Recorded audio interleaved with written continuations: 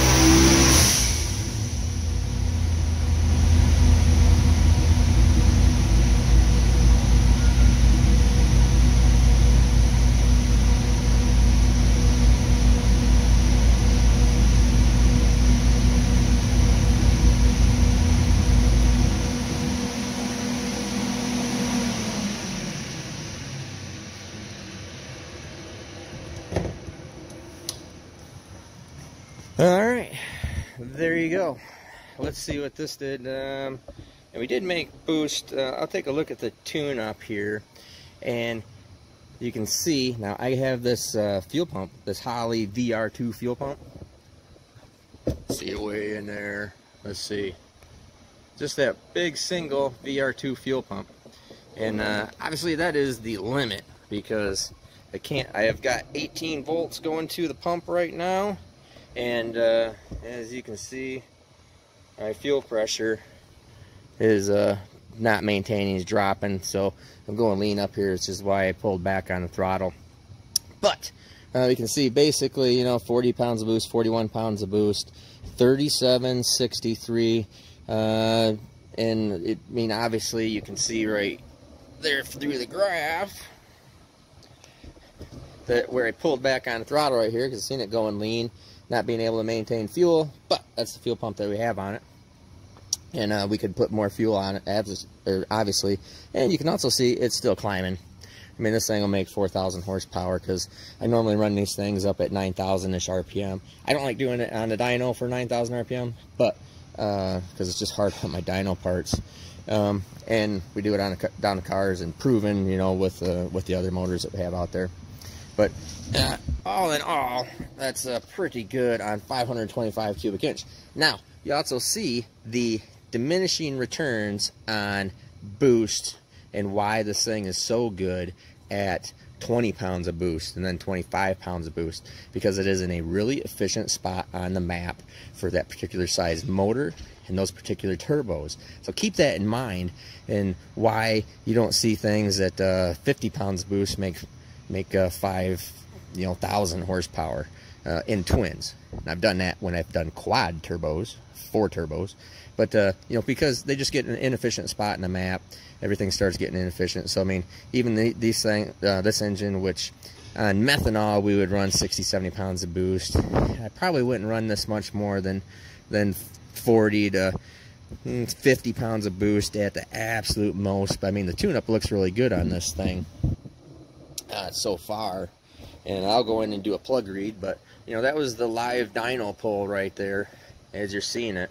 And again, keep in mind, trying to teach you guys something other than just the naysayers and haters and run their fat mouths, is that, you know, that's why these things run so good at these lower boost numbers, because I tune for it down there so they can utilize that, and they're just in a very efficient spot in the map of the compressor map of why they make so much horsepower, why they make more than 1-to-1, or what I would call basically it's 100-to-1. So it'd be you know, for every pound of boost it makes 100 horsepower.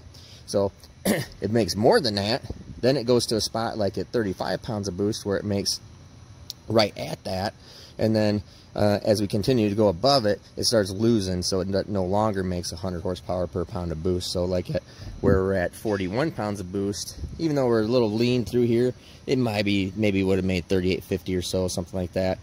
But you can see that because that is losing fuel pressure, it's going lean. I pull back on the throttle, and don't remember, this is nothing. Don't care. That's not live. That means that the O2 is off. So because I'm using the EFI's O2. But anyways, you can see the fuel pressure is dropping. That's a problem.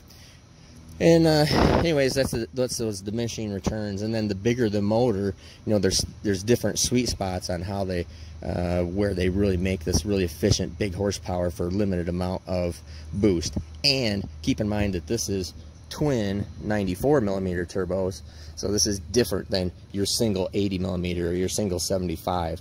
I could probably make